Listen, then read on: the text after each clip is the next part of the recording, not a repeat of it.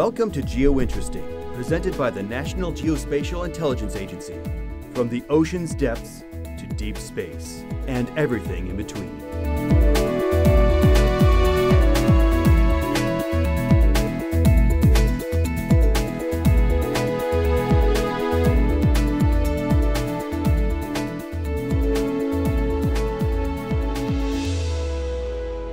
Welcome to Geointeresting, where we present conversations with innovators, explorers, and pathfinders.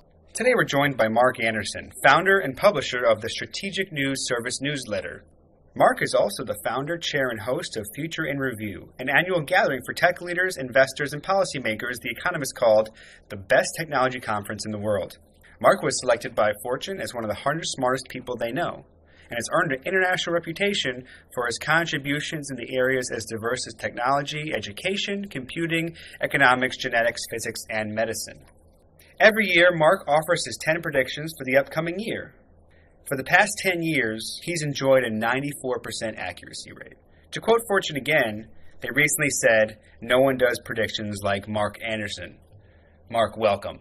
Recently, the National Geospatial-Intelligence Agency welcomed you to give a presentation entitled Prediction Accuracy Through Pattern Recognition and Next-Generation Computing. Right off the bat, Mark, I have to ask about that accuracy rate, 94%. I have, I'd say, two things that are on my side in terms of getting a high number.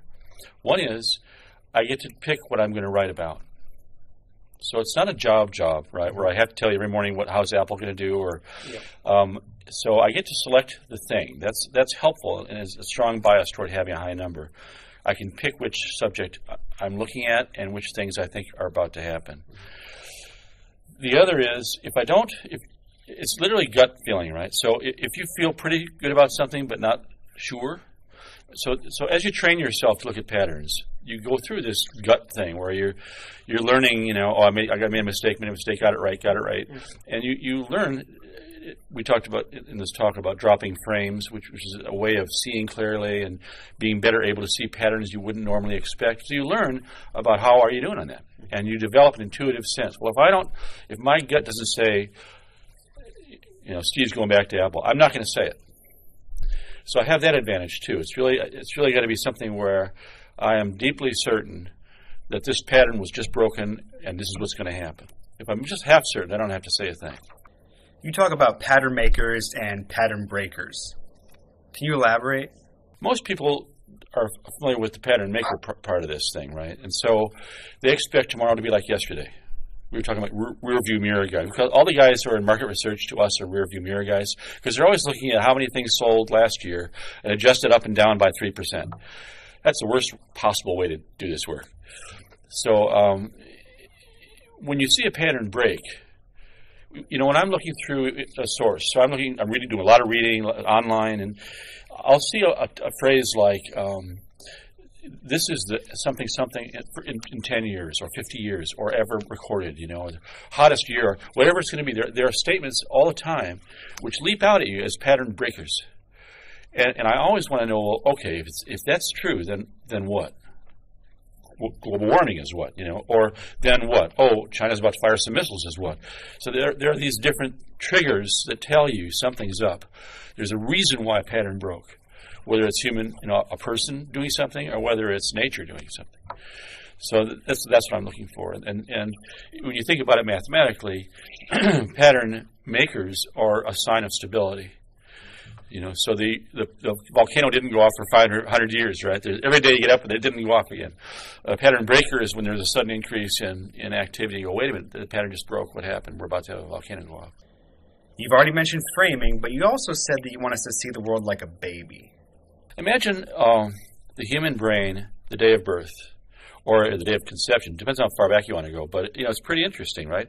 If you were that brain, you were. If you can remember that far back. And imagine you don't know what a mother and father are, probably. You don't know you're speaking Russian or English. You don't know what day and night. You don't know anything. And no one's going to really teach you anything. You're really going to have to just look at patterns and figure out, oh, that's a mother.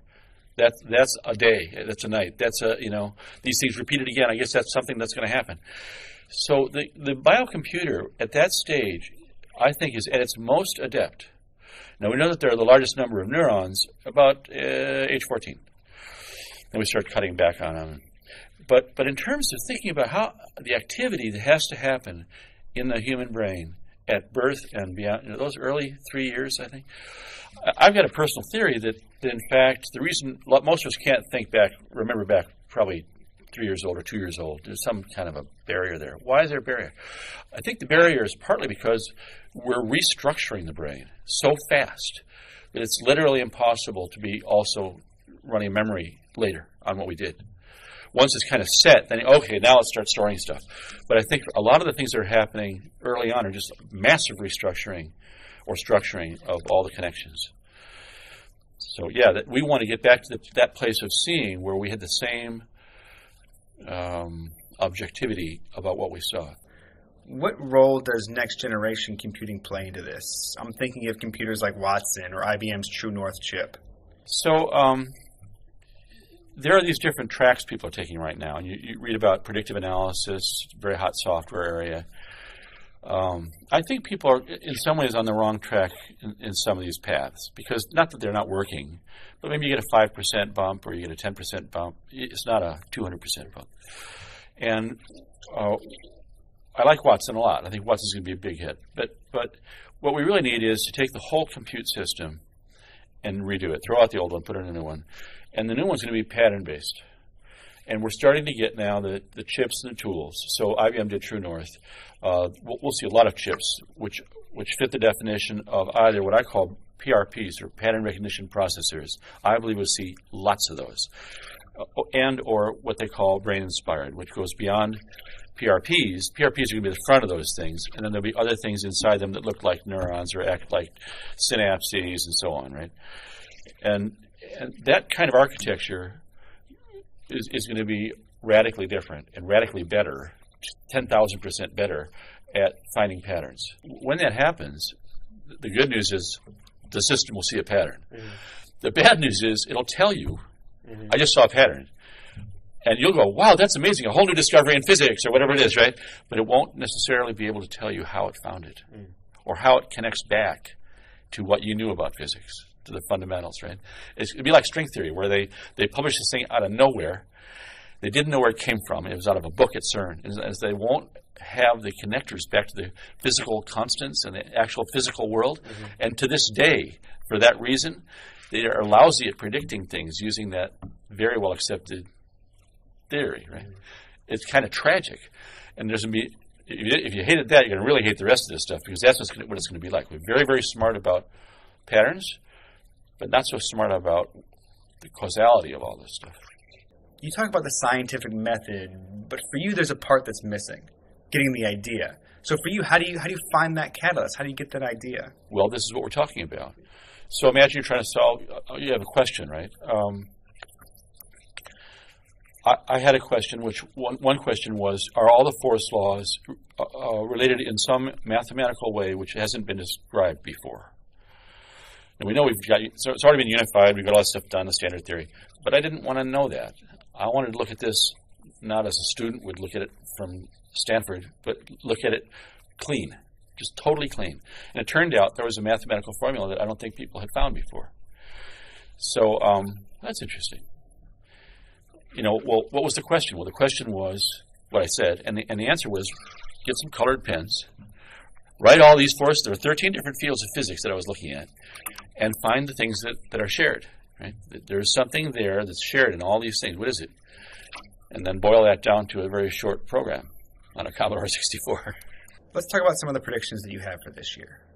We've already briefly discussed pattern recognition. I want to talk about your prediction that security will become a priority for CEOs. You believe that companies will reverse the downward spending trend on security as cost of poorly protected computer systems outweigh the cost of building secure ones. I should mention, I run a thing called Invent IP, which is inventing nations versus nation-sponsored theft of IP. There are countries whose business model is based on stealing ideas, secrets. We all know who those countries are. It's taken a long time for CEOs to get out of denial mode, and they're still not quite there. And during that whole period of time, they have not spent the proper amount of money to secure their companies. Neither, in their defense, neither have there been the right tools to do it. As recently, I think, as 2 years ago, if you said to me, I'll give you any amount of money to protect my company, it wouldn't matter. Basically, I couldn't do it. So we had the wrong tools. And we're getting better now. The tools are more dynamic, they're more heuristic. They tend to be looking for any unusual patterns, right, inside our network or on a user, that kind of thing. So now it makes more sense to spend your money than it did before.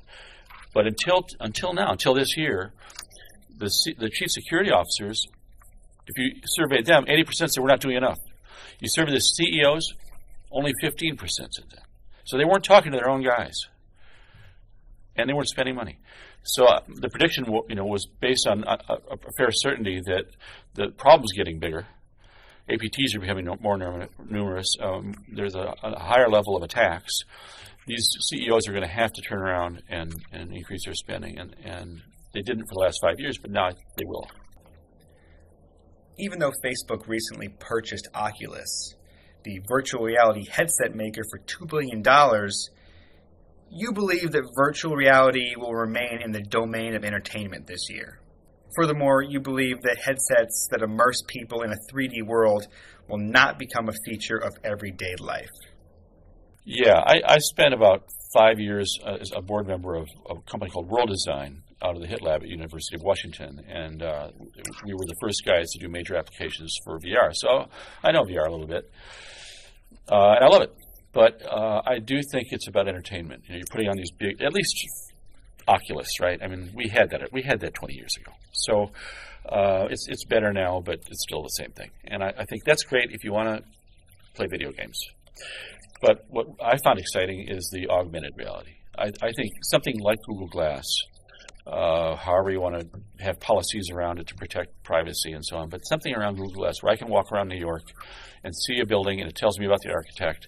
I can see you and it tells me who you are because I saw you at some party 5 years ago and I forgot who you were and I really want to know who you are. That kind of thing is going to break through so that we have the cloud system basically at our fingertips and visually available to us, since our eyes are our primary way of taking in data.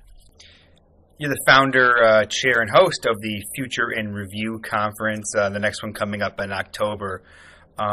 What gave you the idea? What's the reason behind starting this conference? What was the catalyst? First, I'll tell you why I didn't start it. So everybody had a newsletter, had a conference, right? And I didn't do anything for 10 years, I think, because who needed another conference, even then? And then I thought, if there was something that I could do that would be really additive and different, I'll do a conference. And I finally realized, well, the stuff we were doing in the newsletter is really additive and different. And if I could bring that into a conference, okay, that's cool. Because we were making predictions that nobody was able to make. And we were finding these gigantic strategic things that people weren't seeing. Those are the two reasons people were paying for the newsletter. So, okay, let's bring that into a conference setting and see what that's like. And that's what FIRE is.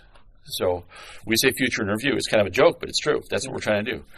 And the Economist calls it the best in the world as a tech conference, but it's really not a tech conference. It's really this place where you come to learn, almost as a fact, what's going to happen 3 to 5 years from now, and then what should we do about it? So we've kind of pushed the ball down the court a little bit. It's like not just what's going to happen, but what should we do about it? And that's a lot of fun. So we have initiatives that come out of that conversation that are actually problem-solving, initiatives that everybody signs up for and run all year long. Finally, Mark, I have to ask, even though you have that 94% accuracy rating, why do you make these predictions every year? Why do you so publicly put yourself out there to make these predictions? That's the game, right? It's like saying, why do you play football? I mean, if you don't like football, don't play. So for me, this is NFL. This is the NFL. It's really fun. If I didn't enjoy it, I wouldn't do it. I want to thank Mark Anderson for being on the show today. Mark is the founder and publisher of the Strategic News Service. Next week's news this week. To sign up for an annual subscription, visit www.stratnews.com. That's STRATnews.com. You can also learn about the SNS with a 1-month trial available once per individual. That's 4 issues for $14.95. Mark is also the founder, chair, and host of the Future in Review Conference. The 13th Annual Future in Review Conference will be held October 6th through 9th in Park City, Utah.